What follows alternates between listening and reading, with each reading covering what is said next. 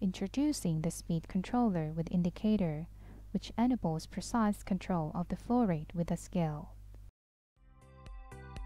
What's the difference between this one and the conventional one? There are three major differences. Let me explain them one by one.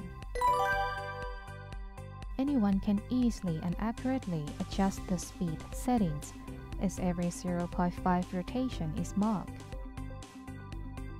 In the window on the lower side, the number of rotations can be checked, and in the window on the upper side, you can check the number of rotations in 0.5 increments. There's also the window at the top of the knob, so you can check the number of rotations even in tight spaces where you can't see it from the side. Although the scale is every 0.5 rotations, it can be locked in 30 positions. It has the most adjustable locking positions in the industry. The position of the window can be changed with a range for union straight type. Make sure the spanner is in contact with a flat surface.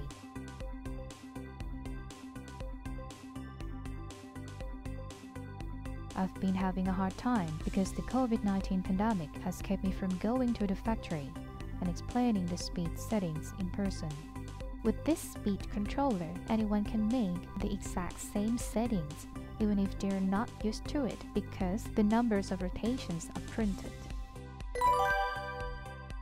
Adjustment can be easily done with linear characteristics that increase or decrease in proportion to the number of rotations and flow rate.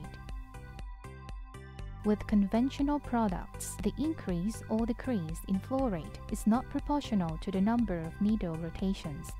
Specifically, the flow rate increases significantly after 7 rotations, and the increase in flow rate becomes smaller after 10 revolutions. With the indicator type, however, it's easy to adjust the cylinder speed because the increase or decrease in flow rate in response to the number of needle rotations is almost constant. The low flow type allows even finer adjustment than the standard type because the increase or decrease in flow rate per rotation is smaller. You can choose either standard or low flow type for the same tube size and thread size, depending on the cylinder diameter, stroke, and speed. If you need to adjust the speed of several cylinders for simultaneous operation, you can adjust it by simply fixing the knob in the same position, which can be confirmed by the indicator. Now, I can see how many turns I've made on the knob. This saves us a lot of adjustment time. The knob is a push-lock type, so it's easy to fix and operate with one hand. When pulling the knob, hold the knob by any part other than the claw part.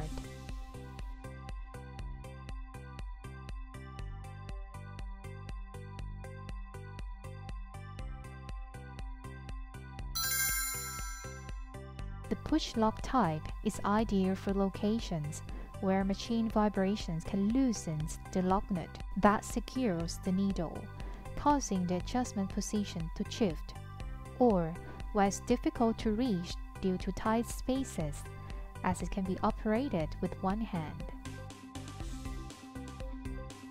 The control direction is indicated by the color of the knob.